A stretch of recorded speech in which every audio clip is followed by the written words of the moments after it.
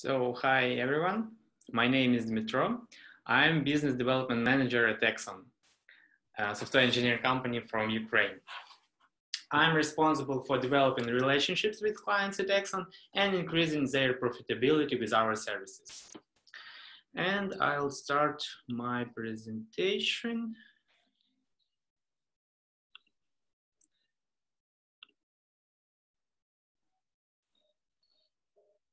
Can you see my screen? Yeah. Okay. So quick facts about Axon. Axon is a full stack software engineering company from Ukraine. Also, we have branches in Estonia and the United States.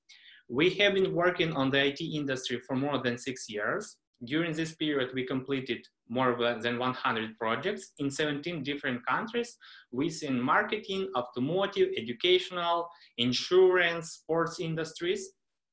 And there are 80 people in our company today, 55 of them software engineers. When I started working here 2 years ago, there were just 45 people, so we are growing rapidly.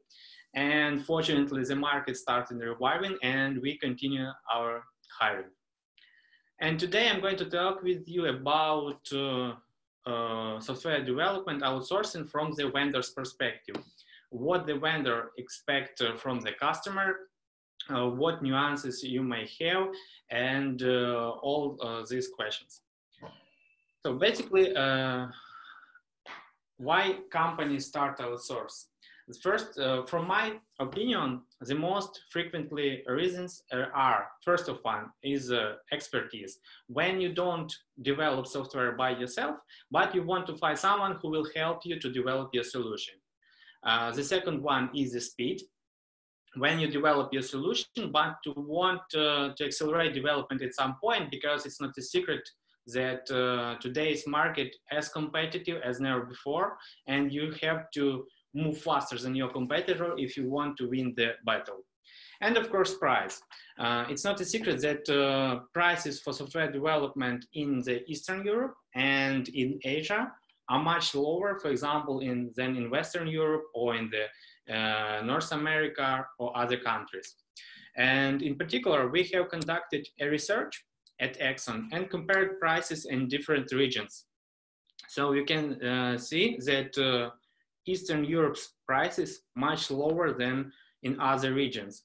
Also, here is a QR code on the bottom. You can scan and see the full research. And also I'll share this research, the link to this research after my presentation, so you will be able to take a look. And when you reach out to the vendor, they can offer you different models of cooperation according to your needs. And the most used ones are team augmentation, dedicated team, and project-based.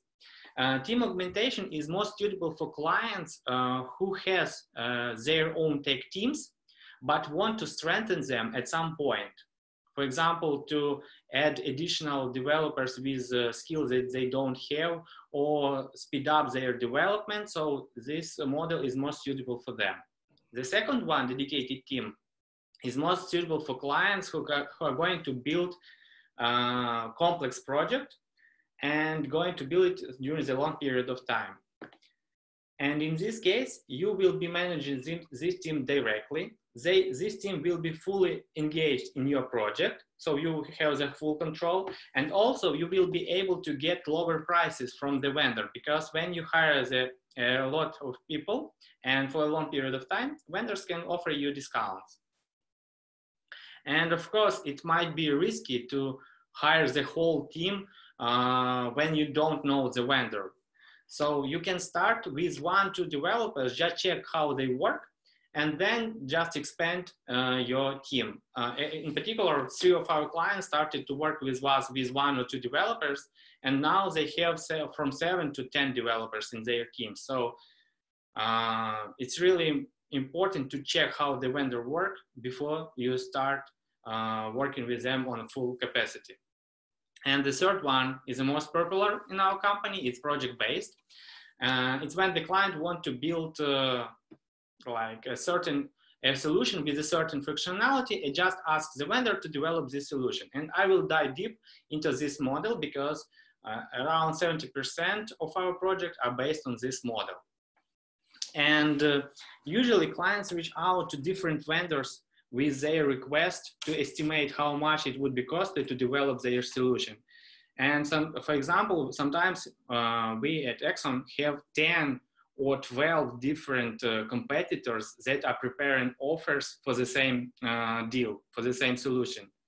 And from my opinion, it's not unproductive, because every vendor will try to ask you to set up a call with you to clarify all the nuances about your solution, or will prepare a big list of questions to clarify all of these nuances.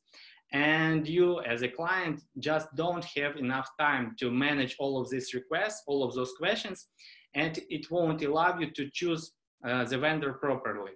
So in my opinion, 5 or maximum 7 vendors, different vendors, will be enough to accomplish this. And you as a client should carefully choose those 5-7 vendors. First of all, you should check their expertise, whether they completed projects similar to you before. And when I talk about expertise, similar expertise, I don't mean that they should work with the same company as yours. Because when you want to develop, for example, implement video calls for insurance company or marketing company, it doesn't mean it's not important for the developer, because the code base will be the same. So you should check whether they developed the similar functionality before. On their website, vendors usually have the page with completed projects, or just Google other independent resources and check their expertise. When you check their expertise, pay attention to testimonials from their previous clients. Most vendors have separate pages on their website with those testimonials. And also, you can use independent resources. One of the most famous is clutch.co. It's independent resource. And on this website, clients leave feedbacks about their cooperation with different vendors from different countries, and using different filters, you can find the needed vendor and check their testimonials from previous clients. And then when you choose 5-7 vendors, reach out to them and ask them to estimate how much it would be costly to develop your solution. But be careful before sharing sensitive data about your solution, and at the start, sign the non-disclosure agreement with the vendor.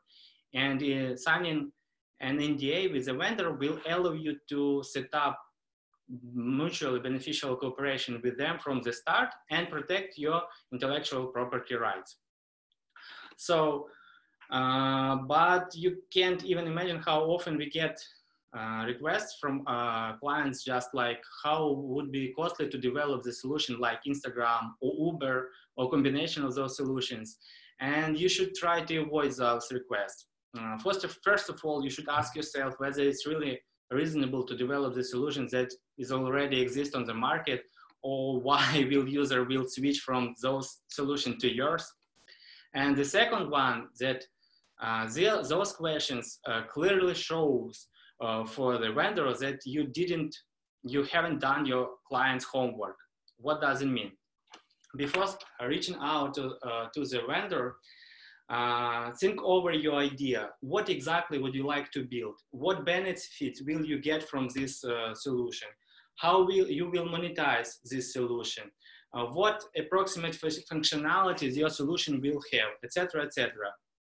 It would be great if you can prepare the detailed requirements, detailed list of requirements to your solution, but very often clients don't have like previous experience in software development, and they can't prepare like proper description.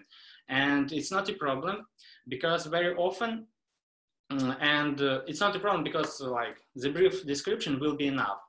And very often vendor will offer their services to help you to describe your solution. Vendors have business analysts who work closely with the client and help them to describe their solution, clearly realize how and what they want to develop, and suggest best practices that they had in their previous experience. Of course, those business analysis phase might be paid services, but when you want to develop a really complex solution, you should take into consideration business analysis because it will help you to save money in the future. With the business analysis from the start, you will have the detailed description of your project, preliminary design, and budget with a small variance. But when you start to work without this phase, you can get much higher price in the future. But of course, if you want to develop like simple website or mobile application, you don't need to go through the business analysis because it's simply project.